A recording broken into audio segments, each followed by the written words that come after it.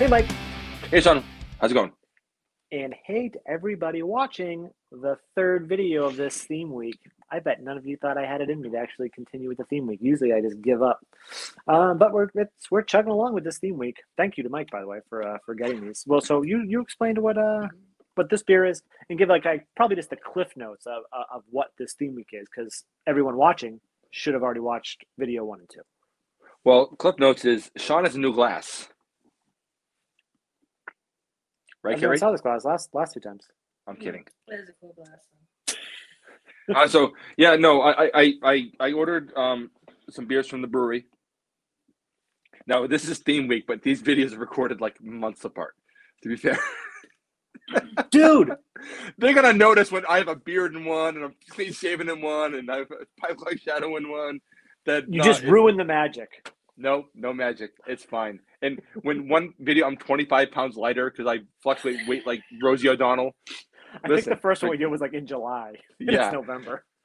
So no, but there was sort of dessert donut inspired. I mean, even like Danny Trejo has a spot that was involved in this whole It's this collaboration. Oh, fair enough. Got me good. So I mean, I should have realized this is Abuelitas. So yeah, it's a fun little thing. It came in like a big donut box with it came with 2 glasses. It came with 8 cans. Bless you. Bless you.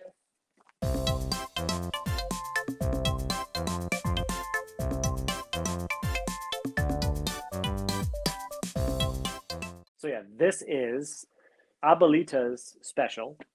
This is the third video. Again, watch the first 2. You don't have to watch them in order, but there's no order. This is bourbon barrel aged Imperial Stout with cacao nibs, cacao powder, Madagascar vanilla beans, and cinnamon. This is inspired by Trejo's donuts. So Danny Trejo. Abuelita special is inspired by a very special donut made by our friends at Trejo's Donuts in Los Angeles. Abuelita is a raised donut with dark chocolate and dark chocolate crumble. As soon as we tasted this delightful pastry, we knew it was a winner and set our minds toward recreating it in a drinkable form, barrel-aged style.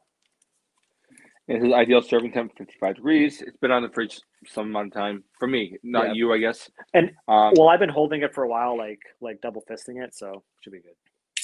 I would say mine is definitely below that, but by the time we get into it, it'll be up at that time.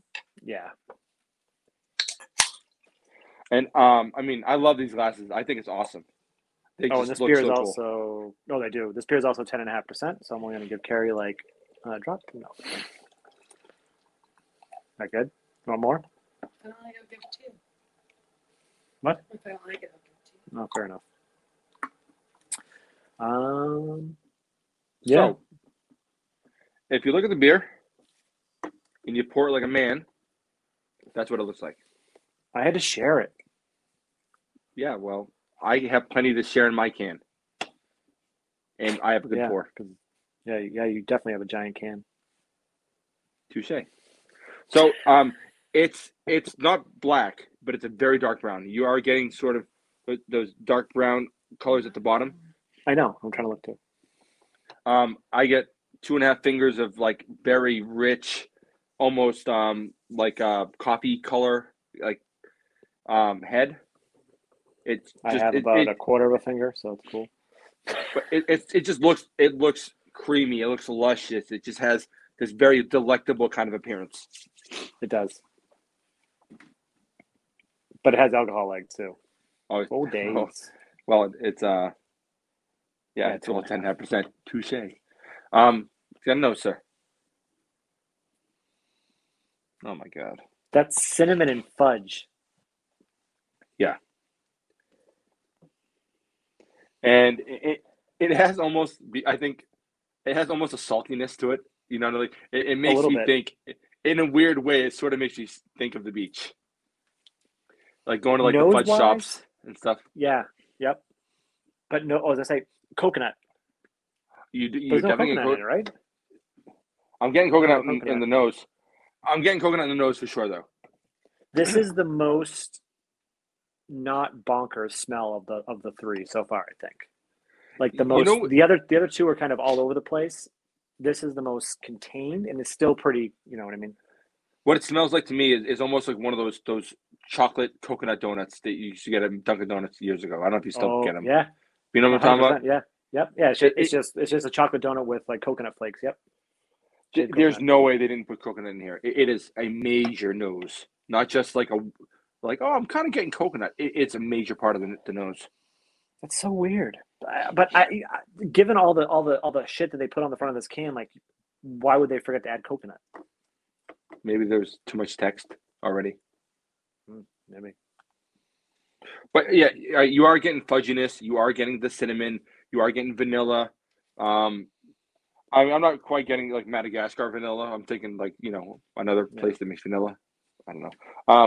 But yeah, it is very, very, I mean, as far as you are right. It is much more contained. It is much more, it's reasonably constructed, I suppose. Yes, that's actually a good way to put it. I want to get a taste though. What do you think? Yeah, let's do it. Cheers. Cheers.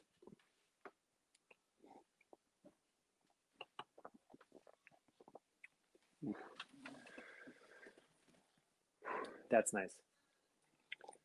I'm not mad at that. I'm going to say right now, this is my favorite. It reminds me of dark chocolate fudge. Dark chocolate fudge, yeah. Yep. But this is definitely my favorite. And I think that's part of the thing is it's not that sweet. It is dark. It's bitter.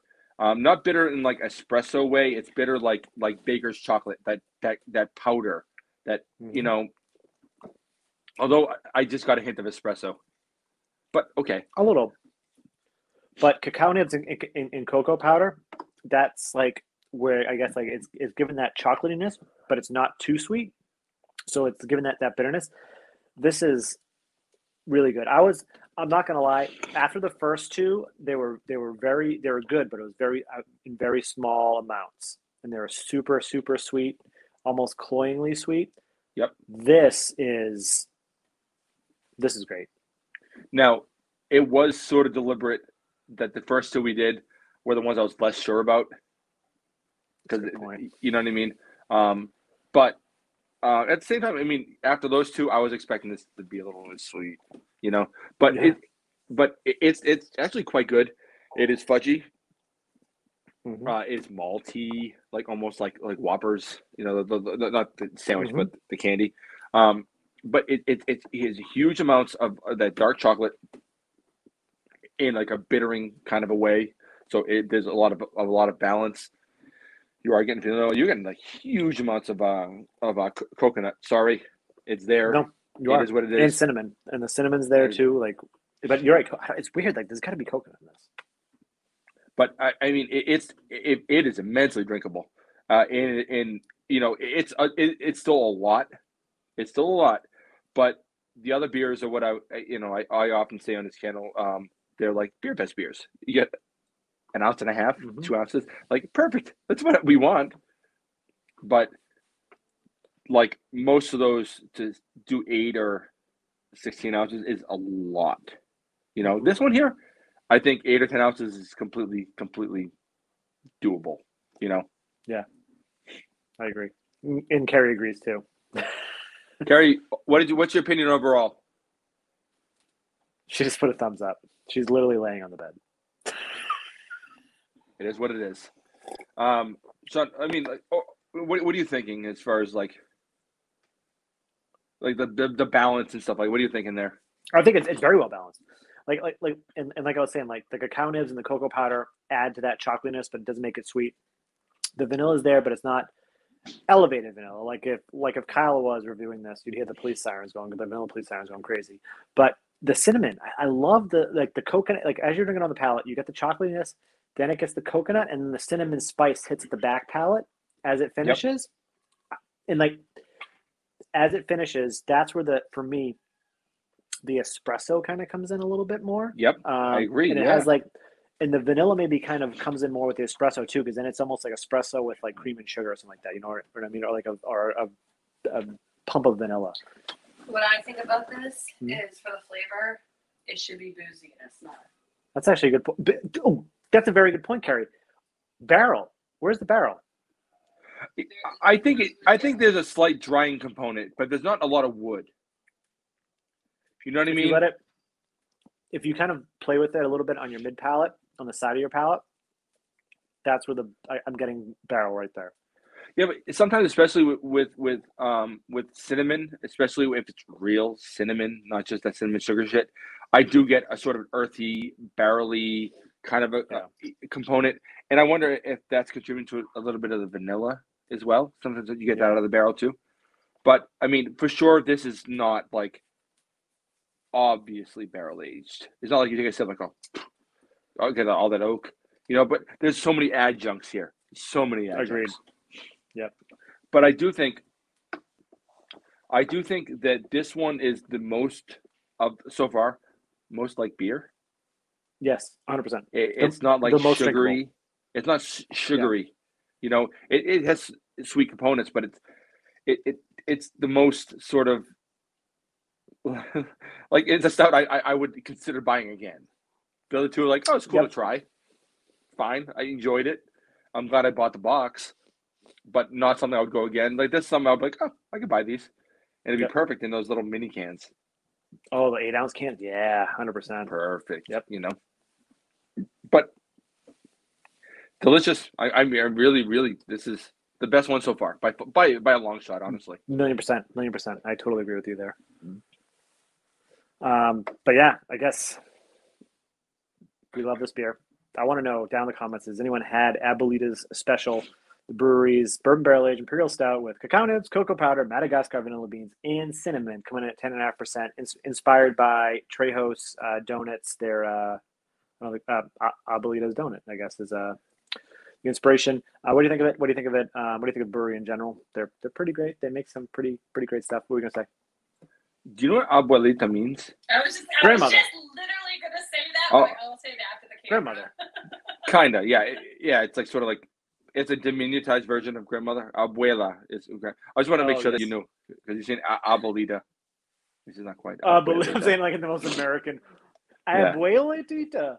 Anyway, yeah. That's fine. I just want to make sure. I know you took Spanish in high school. I'm just making sure. Yeah. I took Spanish 1 and 2, and Spanish 1 took me 2 years. Spanish 2 took me 2 years.